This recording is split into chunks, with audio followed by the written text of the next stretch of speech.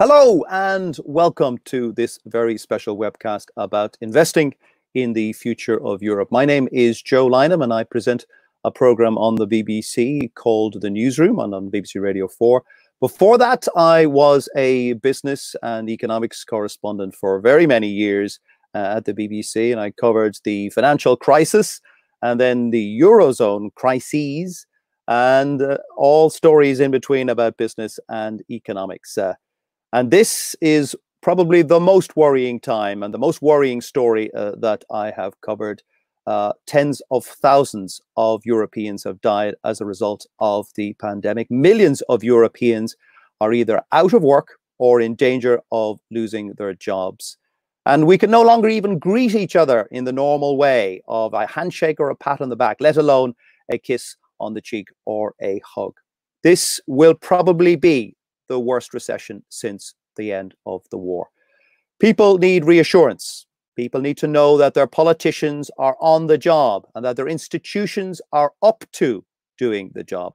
They need the comfort of knowing that there is a plan for recovery and that there are already structures in place for investment in companies and people. Today, we will be discussing what those structures are and what might need to change to bounce Europe back into action. We are going to ask three big questions today. You have seen it probably in preparation for this webcast. The first one is, how can new investments be future-proofed to deliver long-term objectives as well as cushion Europe from the economic effects of the pandemic?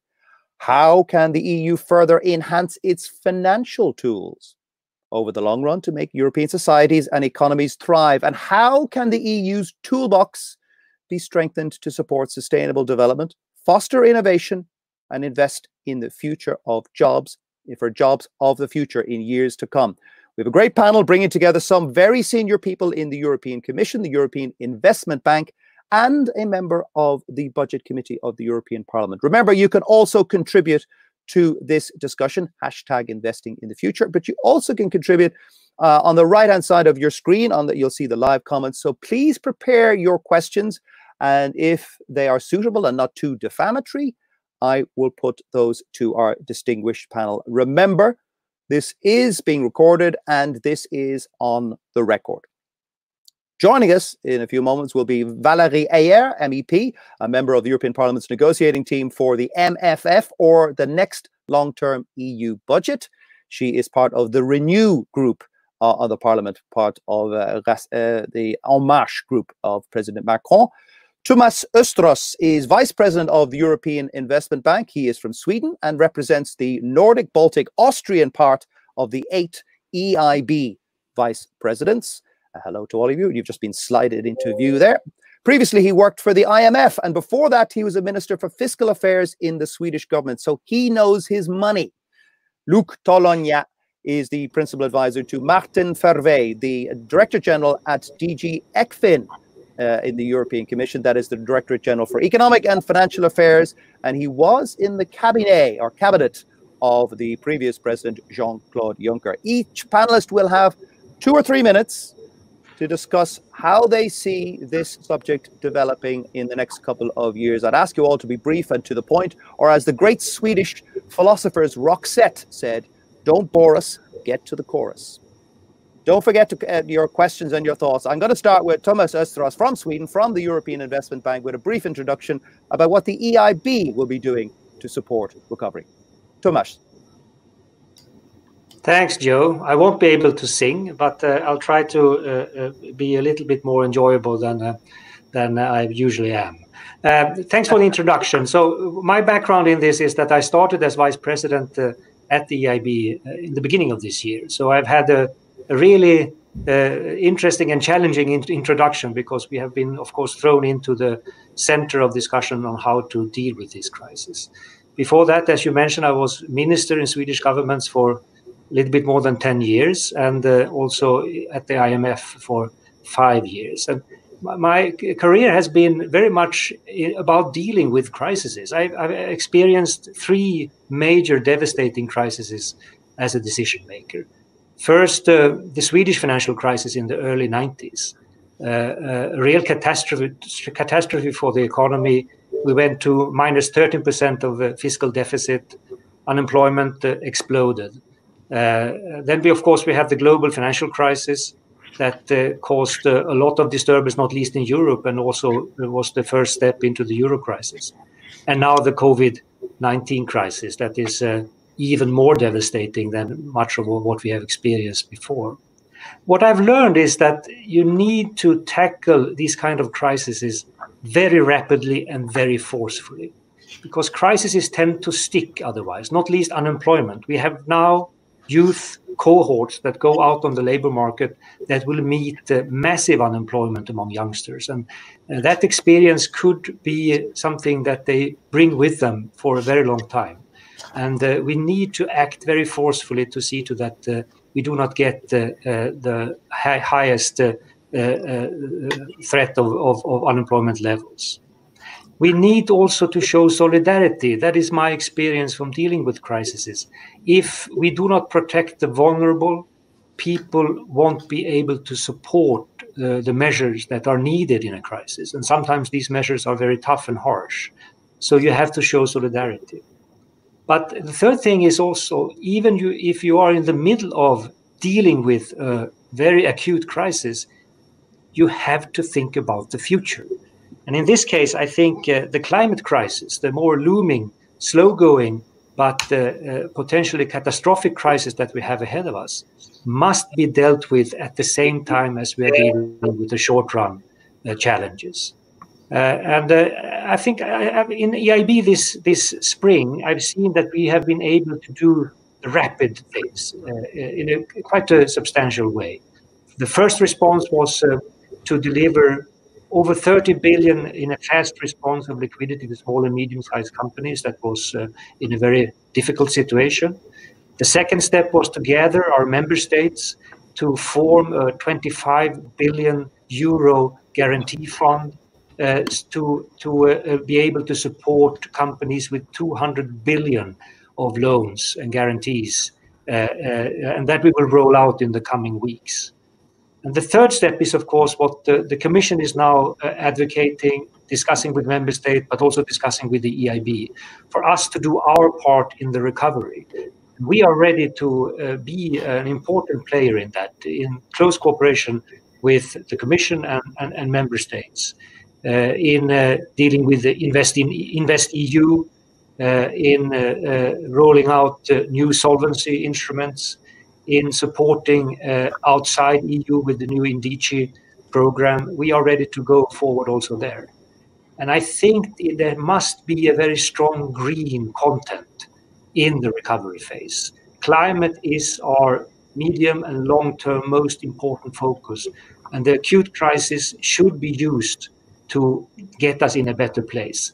That is my experience from Sweden from the crisis in the 90s. We took decisive measures in education, research, digitization, increasing productivity. So after some cumbersome years, we ended up being an economy and a society that was actually a bit better than we were just before the crisis. So I think that is, an important experience to have. Thank you. Thank you, Thomas, from the European Investment Bank, for that perspective. Let's go now to a directly elected MEP, someone who the people have voted for, who sits on the European Parliament's Budget Committee, and she holds the purse strings. Valérie Hayer. Thank you. Hello, everybody. I'm very glad to participate to this event that gives us representatives from different key institutions for the European recovery. This diversity shows that the recovery process is not purely and only economical, but also political. The urgency compels us to make choices. First, we had to react quickly. This was done through the special program set up by the ECB from the purchase of assets. This was also done through the authorization to rely upon the ESM and the setting up of the SHARE program. These are steps that would have normally taken years to complete. But with the COVID-19, it seems to modify everything, even political constraints in the country, we have to say. The recovery instrument proposed by the Commission is another massive step forward, even if not yet perfect from all points of view. The Union already borrowed money in the past for back-to-back loans to member states, but here it is totally new.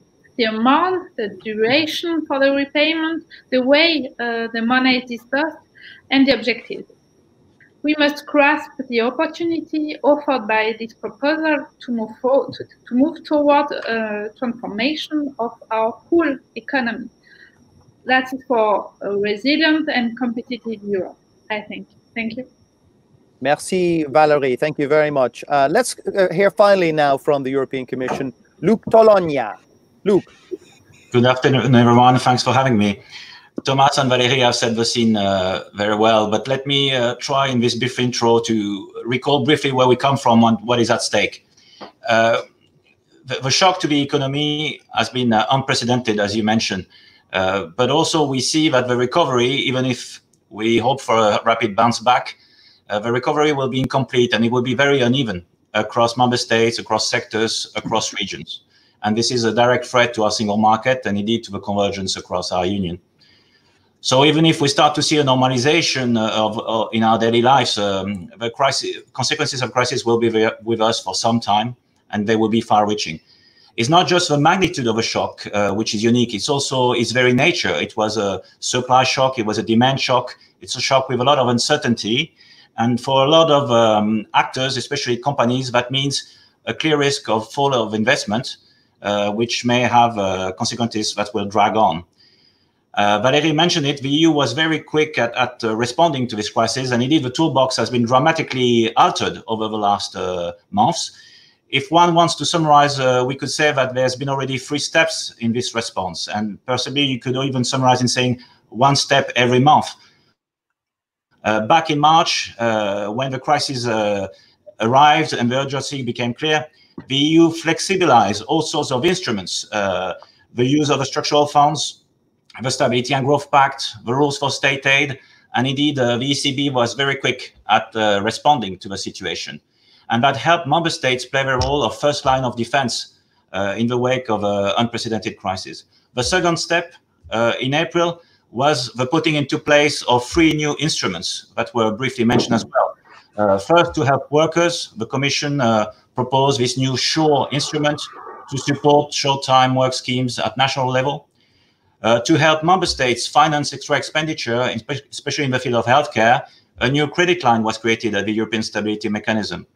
And thirdly, to help firms and SMEs, the EIB was also very fast at creating a new pandemic guarantee fund. Valérie said it would have taken years otherwise to possibly arrive at this result. But these instruments are up and running now, and their firepower is equivalent to 540 billion euros. Now, third step in May, this was the time to prepare the details of a recovery plan, and we will focus on that in our discussion. Let me just flag 3 messages to conclude my introduction. The first thing about the recovery plan is that it's not just about addressing the crisis and responding to a shock of a crisis. It is also about preparing for the future, as Thomas said. It is about making our union a climate-neutral, digital, social, and strong global player. As President von der Leyen put it when presenting the plan, Next Generation EU is about repair, but it's also about prepare for the future. Second message, the recovery plan builds on the strengths, the leverage, and the transparency of the EU framework. And that is very important for the trust and for the efficiency of these plans. At the core of it, there will be a new recovery instrument to borrow against the EU budget in the order of 750 billion euros. That would be activated to front-load money into existing programs that have been tried and tested, but also new programs that respond to the new needs resulting from the crisis. Third and last message, the recovery plan is central for a strong recovery across Europe. To back our proposal at the end of May, we also put forward an analysis of the potential impact of the plan, and it shows that the plan will be not only beneficial for the EU as a whole, but for all member states, which is an important message to pass. It will have significant benefits for a single market and for convergence across Europe. In short, it will benefit everyone. So for us, from a Commission perspective, it's very important that we can make rapid progress on the plan and on the MFF, and for that, the coming months will be crucial. I'll leave it at that. Thank you very much, Luc. Thank you. Can I go back to Thomas and ask you, if you were king of the world, or king of Europe at least, and you had no resistance and no democracy and you didn't have to consult anyone, what instruments would you like to have in order to boost the recovery? What tools would you like, apart from all the stuff you've already said?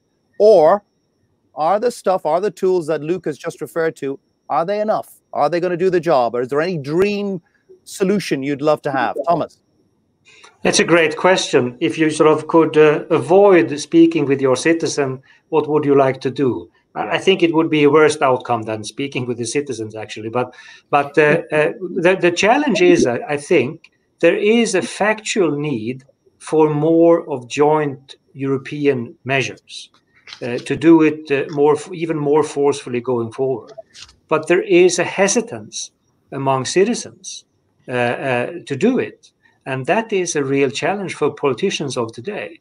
So it's I don't think it's worth sort of calling for something where you don't have to be in a dialogue with citizens. I've been in dialogue with voters and citizens all my life, so I don't like that type of scenario. But this is the real challenge. People are a little bit more hesitant than some of the proposals that are on the table on how to build Europe. And I think that will be something that we will have on our table for many, many years to come. What you're talking about, Thomas, are you indicating that people are becoming a little bit more nationalistic in the wake of this pandemic? What we saw when this pandemic struck in Europe in February, in Italy initially, and then spread to the whole continent, was that individual member states decided to close their borders. Now, obviously, it took time for the Commission to respond, but was that part of a growing nationalism? Yes, I think so, and I think it is a bit concerning. One of the examples during the crisis, during the height of the crisis, a member state stopped export of medical equipment within the European Union. Can you imagine such a thought? That would have been unthinkable before the crisis. And I think that is sort of a warning bell that this union must be stronger than that. And we must show our citizens that even in times of real devastating crises, we think about each other. And I think the Commission proposal and the discussion that we have ahead of us is a very good opportunity to show citizens that we can do something jointly that is stronger than the nationalistic responses we saw in some cases during the crisis. Valérie, can I bring you in here on that question of populism? You sit in the European Parliament. Last May 2019, quite a few populist and nationalist parties were elected to that parliament. Are you worried that countries will look after themselves and care less what happens to their neighbors? Valérie, either you're posing for an artwork or you cannot hear me. I suspect it is the latter. I'll bring in Luc. Luc, you're on the policy-making side. You propose things for the Parliament and the Council to think about. Is nationalism a concern when you are drawing up your policies? Well, we try to look at the needs, and we try to objectivize the situation, and we very much take into account also the diversity of situations across Europe to try and build a common path. And for that, we also try to draw hard lessons from what's happening. I mean, what the Commission has been proposing, you see, we try to learn first lessons of a crisis. For instance, in the field of health, of course, there were legitimate expectations about the role for the EU, but for us EU experts, we very much know that the competencies of EU level in the field of health are actually quite limited. At the same time as the Commission was able to do a lot of things, just think of the repatriation of EU citizens, the sharing of medical devices through the civil protection mechanism, the work on vaccine that has started now in earnest. I mean, the EU has been able to do whatever it could within this quite limited competencies in the field of health. in our proposal for the recovery plan, we do propose to set up a new health program, which would be considerably boosted in the future. We do propose to boost research activities that will serve also to prepare and make the EU more resilient in the future. We of course are very responsive to expectations, needs, political views across Europe, but we try to chart, I would say, a common future, focusing on the European added value. Thank you, Luc. The presidency, the EU presidency, starts in Germany today. Germany assumes the rotating EU presidency. Does that matter, Luc? And I'll be putting this to Valérie as well. Does it matter that the largest and most influential country is now taking on the presidency of the European Council? Luc? Yeah, the role of EU presidencies are very important, and indeed a lot of work has been done over the last 6 months to respond to the crisis and lay the ground for a new recovery plan. Now we reaching crunch time, and indeed the big decisions will have to be taken in a matter of weeks, hopefully, with a European Council scheduled for 17 and 18 of July. But even if a deal was to be reached then, there's still a lot of work to be done by the legislator, the European Parliament and the European Council to agree the more than 30 programs that have been put forward in the context of the next multi-annual financial framework, and indeed also very new programs that have been proposed as part of the recovery plans. So we expect a full agenda over the coming 6 months, and indeed the role of the German presidency will be key to make this happen so that we can start in earnest as soon as possible. Valérie, are you back with us? Or are you still posing for that work of art? Valérie?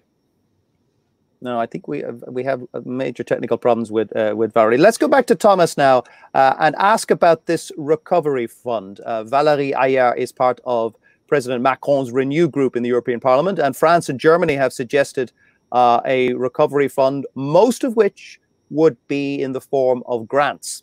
Thomas, you come from a country which is referred to as one of the frugal four: Sweden, Denmark, the Netherlands, and Austria, who want most of the money to be in the form of loans. Now, I'm not asking you to speak for your country. You're here to represent the European Investment Bank. But how important is that recovery fund, would you say, to get Europe back on its feet? Thomas? I think it can be potentially very, very important as a joint response. And I won't speak for the frugal four, but I do think that we have to listen very carefully to those countries that are hesitant and try to understand how to build a bridge to them. I see some worrying signs that we sort of building wedges between groups of countries instead of having a true dialogue. And I hope this summer and the German presidency will deliver a joint response. And I'm quite optimistic in the end. That it will turn out well. I'm very glad to see that the EIB seems to be given a very influential role in this, being one of the institutions to deliver the response, not least when it comes to supporting companies, small and medium-sized companies, mid-caps, but also larger companies, not least when it comes to energy efficiency, innovation, the whole climate sphere. I think we can do a very, very good job there. We have shown with the Juncker plan earlier that we can broaden our scope, we can reach small and medium-sized companies via working through banks and both private and public banks in member countries. And we can really support a modernization of the European industry and the European small and medium-sized companies. That is, I think, very important. Commission points out to another important challenge that we have in front of us, because it's not only about giving credits and credit lines to companies. Some companies, and quite a large share of companies, are in a situation where they will also need capital injections going forward, equity, to be able to invest in the future. And here the Commission points to a new type of solvency instrument where they hope the EIB group can be part of the delivery of that. And I think that is a good way of thinking, because... Tell us more about that, Thomas. That's very interesting, because famously Europe is very unlike North America. European entrepreneurs go straight to their bank first, or their Sparkasse in Germany, or whatever it is, whereas Americans go to venture capitalists and people who take a stake in your business. Tell us more about that instrument, because that's really potentially very interesting what the EIB could be doing. Yeah. And it could also help to create this European joint capital market that is strong and vivid. So it's a way of deploying resources via the EIP group, where we could stimulate middle institutions like fund managers and others to really inject capital into companies that are viable, they are strong, but they are now in capital need because of this period of very, very hard strain on them. So I think... Just to clarify for me, do you give the money to the financial institution and then urge them to give it to small and medium-sized companies? Or do you stand as a guarantor when those small companies go looking for equity? So all the details are still to be discussed. So this is the Commission's first proposal, and the member state has to agree to that before we are in the game.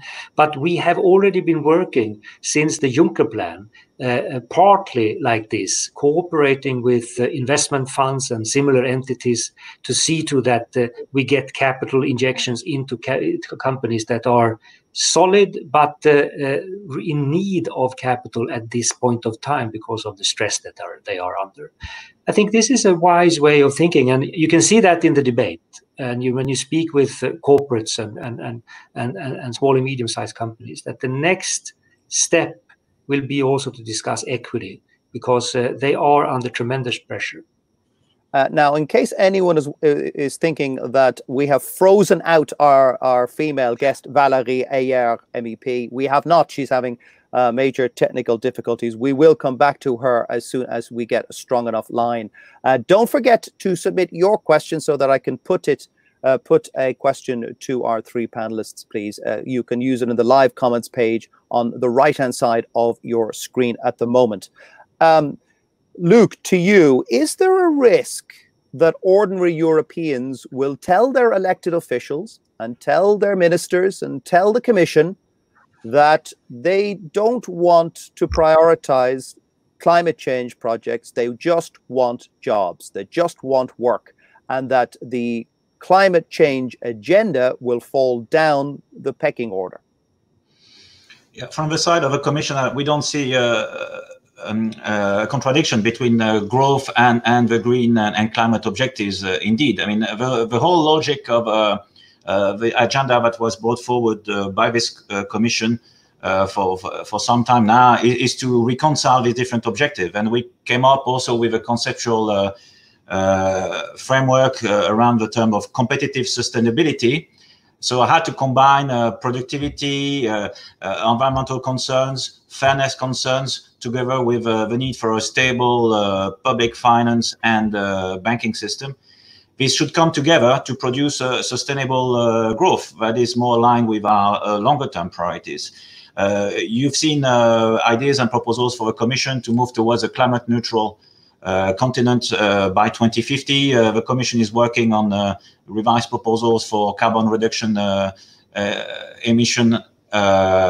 reduction of carbon emissions by 2030. So this agenda is ongoing, and around the European Green Deal, there's a lot of activities that are driving the work at European level.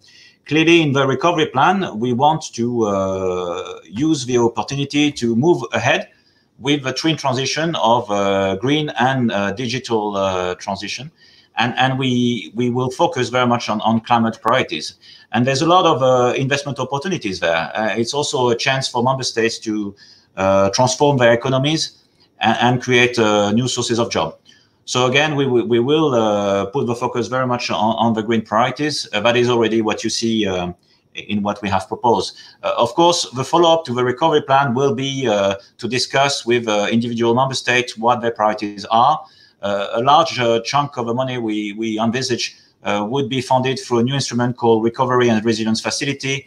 That would imply member states coming forward with their own plans, devising their own strategies, and this should be part of a dialogue at national level with all actors, but also together with the Commission to make sure that we focus on the right reforms, on the right investments.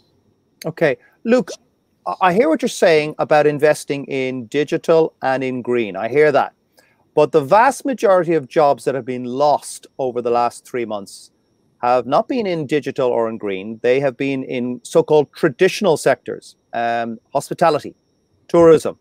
What do you say to those people who hear a lot about investing in the kind of technology that is of no relevance to their lives? Luke.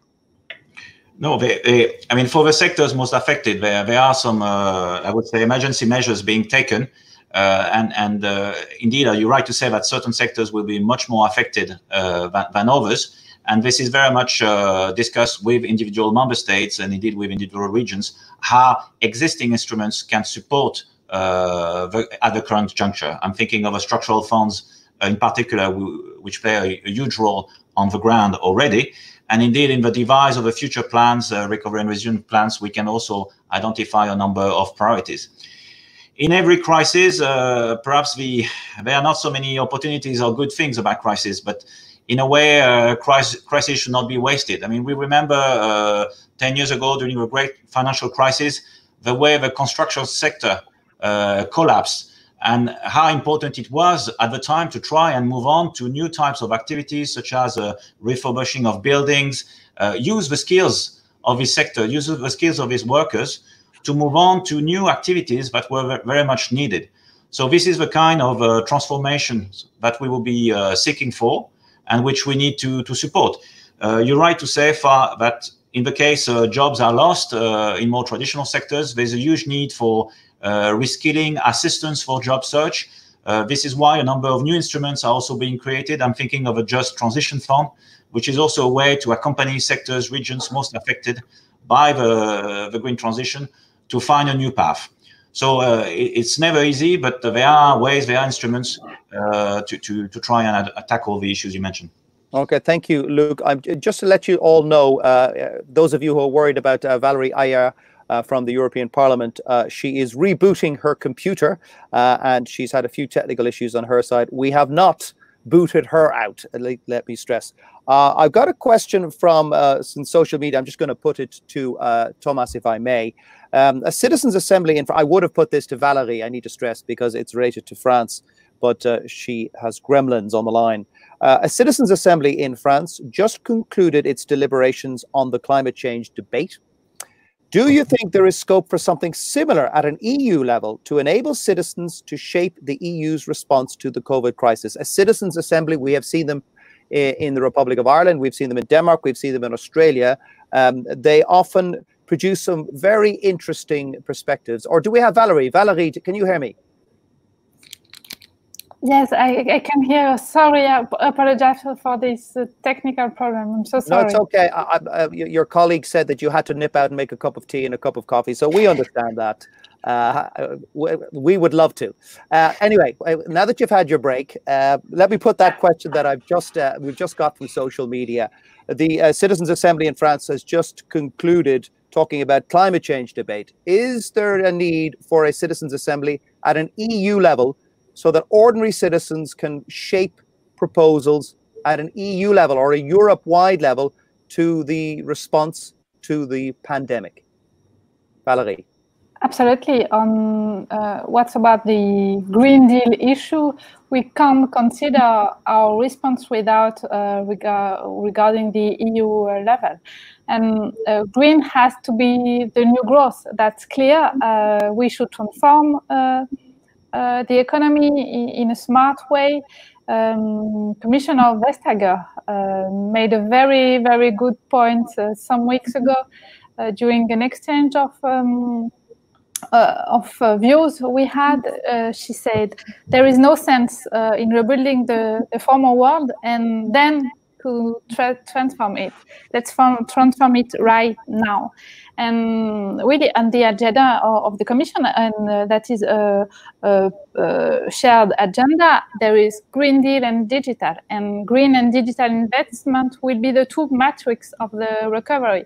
That is a very, very important issues for national, on a national views, but of course on a European views. Now, you are part of President Macron's Renew group in the Parliament, and President Macron, along with Chancellor Angela Merkel, proposed the recovery fund. I have asked the question already to Thomas about the Frugal Four and the desire that most of the 750 billion euros be in the form of loans.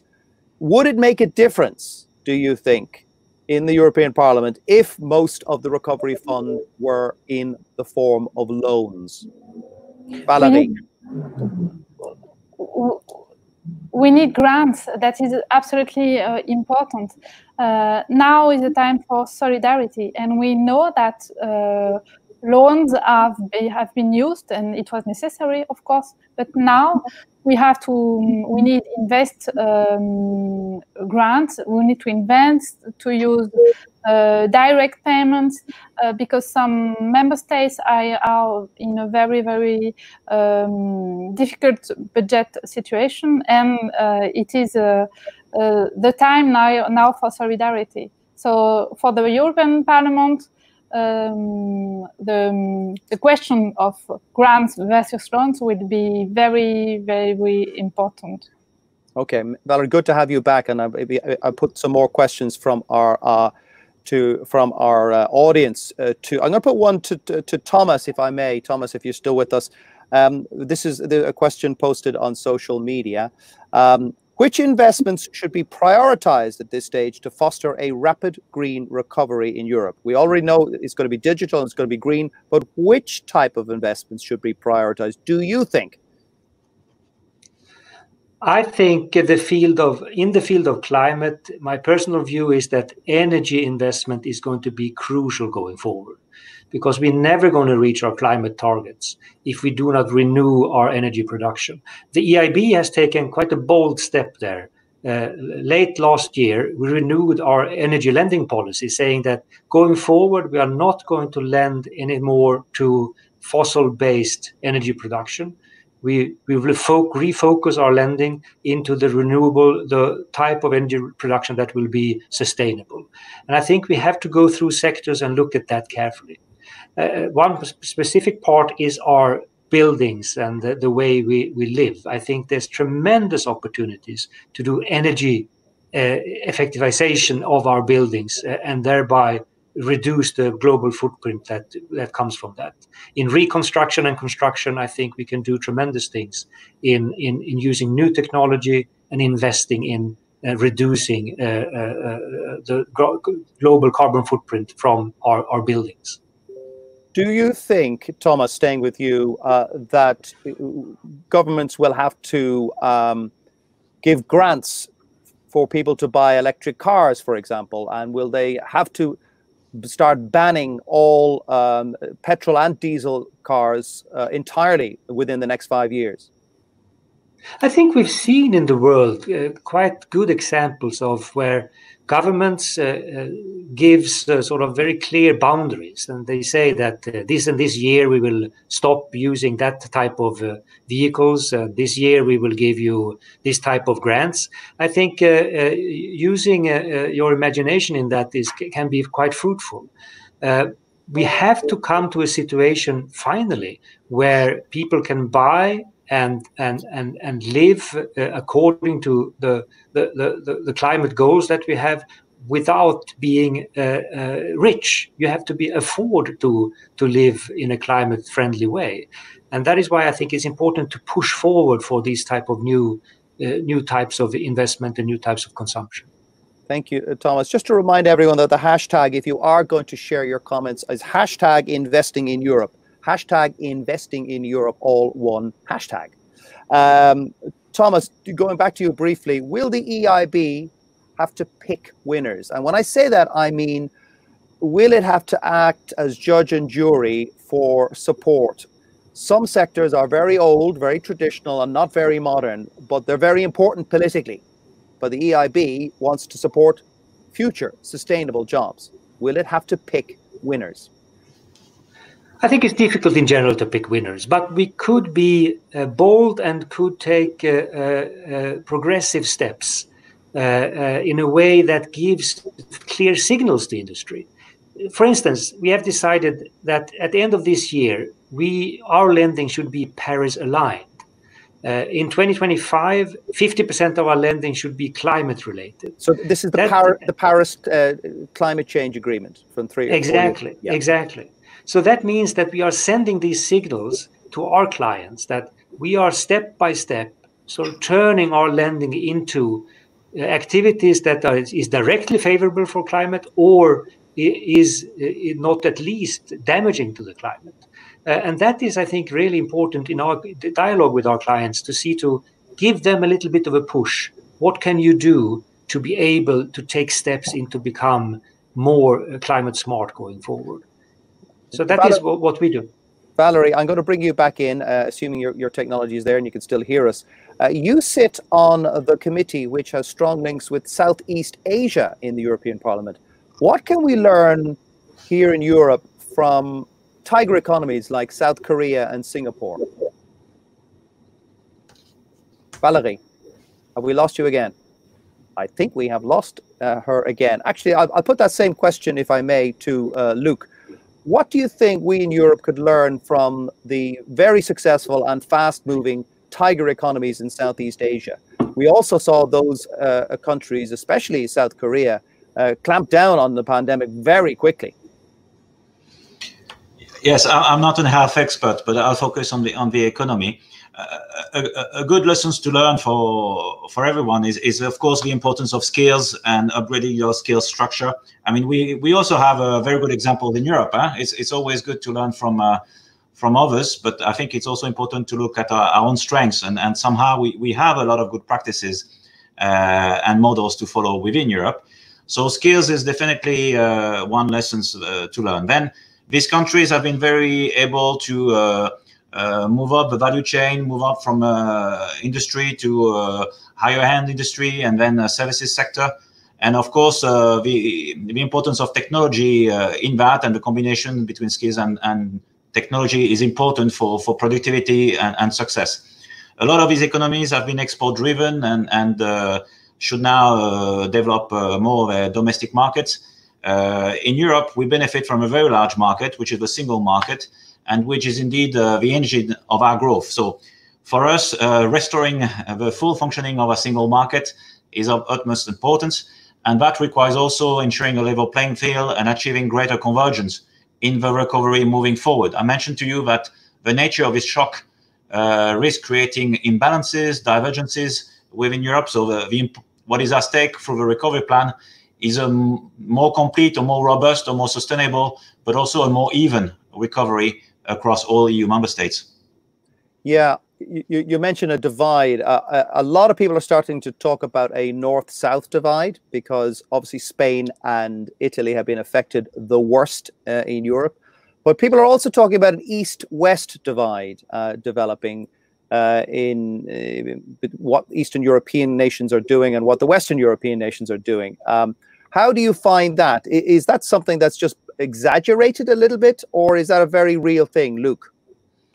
Well, the truth is, I mean, the economic shock brought about by the COVID crisis is symmetric in nature. It's the same type of shock that affected everyone, but it has asymmetric consequences. The impact is quite different from one member state to the next, depending on its pre-existing conditions, depending on its exposure to certain sectors and indeed exports in particular, depending also on the severity of the crisis and the seriousness of the pandemics.